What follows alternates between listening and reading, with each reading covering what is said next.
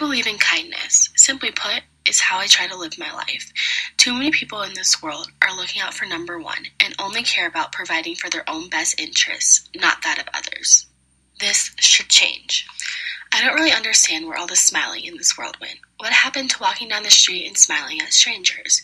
It used to be a part of everyday life, and now it's basically extinct.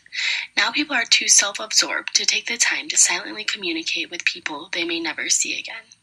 Plus, in this extremely material society, smiles lead to wrinkles, and who wants that these days? Well, I do. I want to grow old gracefully, and I think laugh lines are a sign of a happy life. So, if I have more wrinkles from smiling too much to strangers, so be it.